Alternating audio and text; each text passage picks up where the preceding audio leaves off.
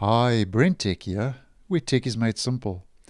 The latest stable version of the Google Chrome web browser, version 97, is now rolling out, and this is also the first version update we are getting to Chrome for this year of 2022, and this latest release started rolling out on the 4th of January. I received my update today on the 5th in my region of the world. Now, due to the shorter 4-week release cycle, as many of you do know, we are now seeing fewer key feature updates between those version updates to the browser. And in version 97, this is also the case, where we only see a couple of changes and little feature changes to the browser. Now, the first one we're going to take a look at is if we just head to the menu in the top right, go to Settings, Security and Privacy, click on Site Settings, and in Site Settings, just head to View Permissions and Data Stored Across Sites. Now, in version 97, you can now delete all of the data that Chrome stores per website that you have visited, where previously you could only remove individual cookies for those websites that you had visited. So as an example, if I click on the three-dotted menu for youtube.com, I can now clear all the data for that site and not just the cookies. So this is a nice privacy upgrade in version 97. Now, if you are like me and use your progressive web apps on a regular basis and frequently in Google Chrome, then in version 97 now, web apps now let you use the top of the app bar space at the top of the PWA for features now like navigation buttons, colors, and search bars, where previously this was not the case. So the web apps now in version 97 are starting to behave and look more like native apps on your system. And then if you use Google Chrome on a mobile device, you now get per site zoom, which is now available on mobile.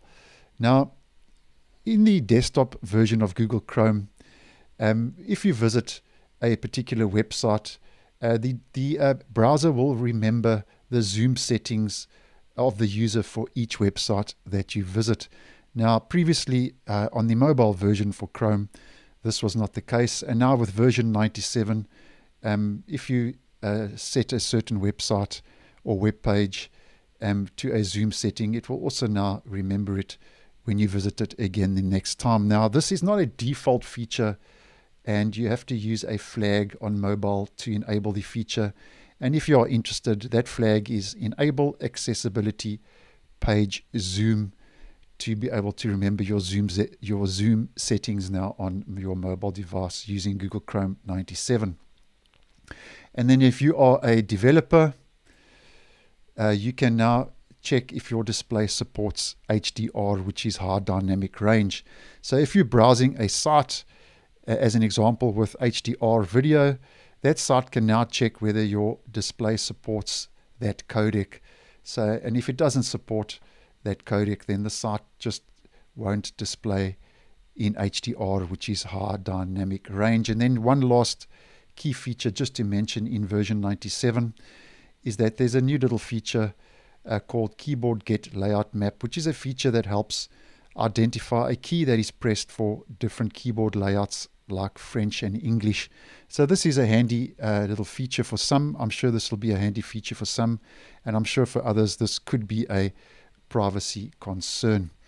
Now, as always, we get those all-important security fixes, which also roll out in version updates to the browser. And if we just head over to Chrome releases for the stable channel update for desktop, here we can see that Google says that this update includes 37 security fixes. So that's quite a lot of security flaws that have been addressed. So this is an important security update as well in version 97.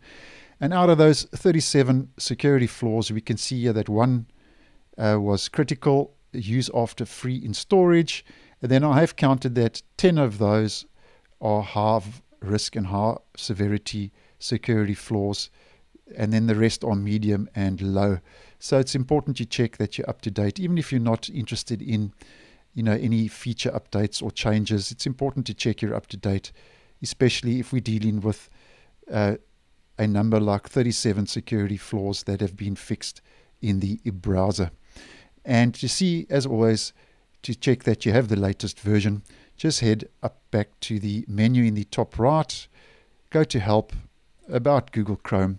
Now, if you do use Chrome on a regular basis, the browser will be updated automatically in the background, but it's always good to check, especially regarding those security fixes.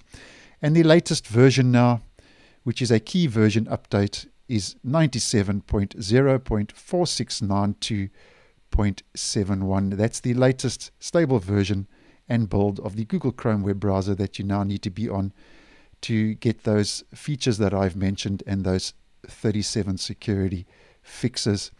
And if we just head lastly over to the Chrome platform status, I have mentioned most of the key feature updates and changes in the this latest version to the browser.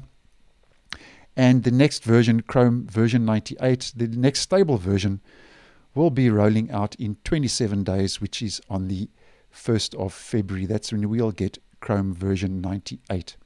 So I hope you found this video useful. Once again, thanks for watching, and I will see you in the next one.